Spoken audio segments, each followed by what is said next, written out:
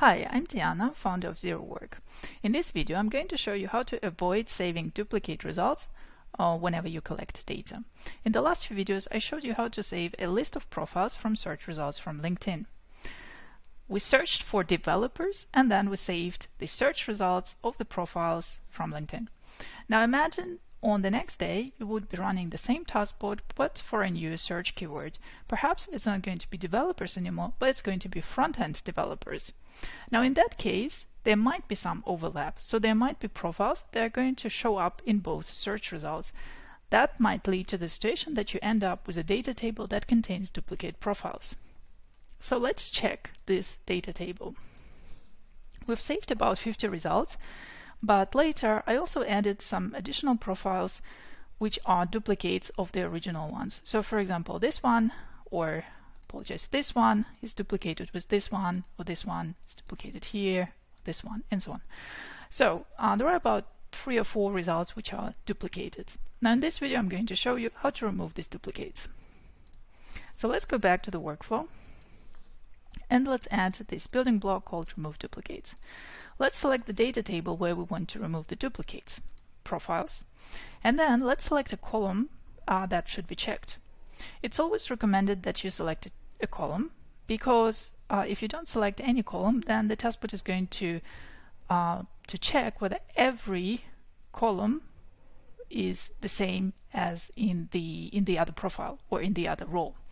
That will just make this operation a bit longer, and there is no reason for that because profile link is always unique. So if you have 2 rows and they have the same profile link, you are guaranteed that those are the same profiles. So let's check, let's select profile link. Now let's also add building block after repeat. And the reason I added after repeat here is because I want to avoid making these actions on every loop iteration. Remove duplicates is a building block that is a batch operation. A batch operation simply means that your taskbot does not perform this action on just one row, but it actually takes the entire data table, and you might have 1,000 results, 2,000 results in your data table, and it checks for duplicates on all the rows and then removes them. So if you are using this action on every loop iteration, your taskbot run might be significantly slowed down. Alright, and after repeat, building block ensures that this action is executed just once after the whole loop has already finished. Now, before I run this taskbot, I would like to make some adjustments, which are also useful tips for you whenever you are building and testing your workflow.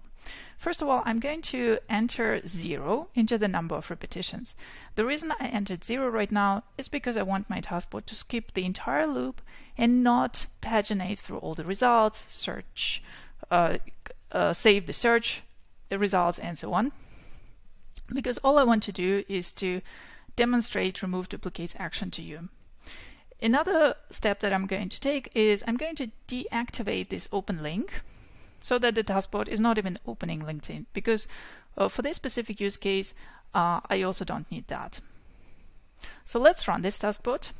And those are, by the way, useful tips for you whenever you are building and testing your workflows. You can simply enter 0 into your loop in order to skip the entire loop, or also deactivate some building blocks. All right, now let's check the data table. Let's scroll down, and as you can see, the duplicate profiles were removed.